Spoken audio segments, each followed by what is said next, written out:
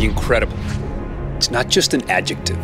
It's an action, a process, an evolution. The incredible emerges in an endless wave of becoming, like the creation of this ultra-clean, smooth, and delicious Russian standard vodka. The product of a chain of events stretching back over thousands of years.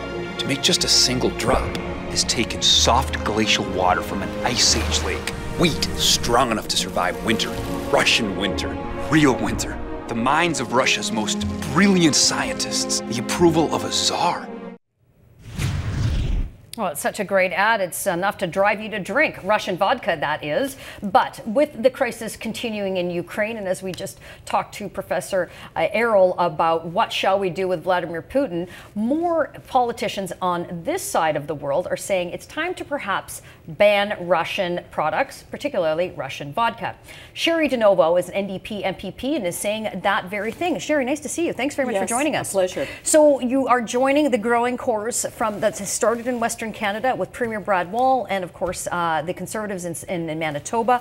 I'm not sure if the Premier got on board with that, but nonetheless, we know that a lot of Western Canadians are of the Ukrainian diaspora. But here in Ontario, we have a large Ukrainian population. 350,000 Ukrainians across Ontario.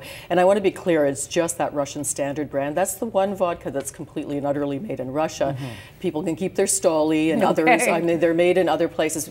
This is symbolic, and we want to target this product because it, just like the ad said, it's the first thing you think about when you think about a Russian product. And it's very propagandist when you're watching it, and it's a very well-made ad. And you know, Cheri, I think most people when they go to the LCBO or the liquor board store somewhere in wherever they are, they're not looking at the made in. They're just simply, I'm going out Friday night with my friends or having a party. They're just ripping it off the shelf. You know, it's dozens of other vodkas they can buy. And I think that's part of the point. Buy Absolute vodka, for example. Absolutely. And this is, again, I just want to emphasize it's symbolic, but we need to do something.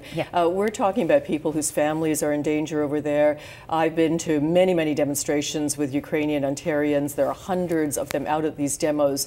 This is a call from them, and it's a call for anybody who really thinks about the situation, wants to make some move, some symbolic move towards peace. And I think that's part of it. And even what has happened at the national level, you know, with Prime Minister Harper and a number of the cabinet ministers traveling there and showing that solidarity, I think really does make a difference. I mean, a lot of people will say, oh, that doesn't mean anything. But symbolism does count for something.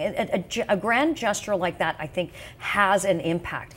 Do you have much support from your colleagues at the legislature? Absolutely, from all of my colleagues in the New Democrats. And Charles Sousa, the finance minister, said he'd look at the motion. Well, we really put it in the government's lap now because if it's going to happen, it's got to happen to the government. So we're waiting on what they do, but I know that the request was made of Kathleen Wynne months ago, and she had no response for the Ukrainian-Canadian Congress. I think she's got other problems on her hands. Possibly. So, I mean, this is something the government could do. It's a small thing. Do it.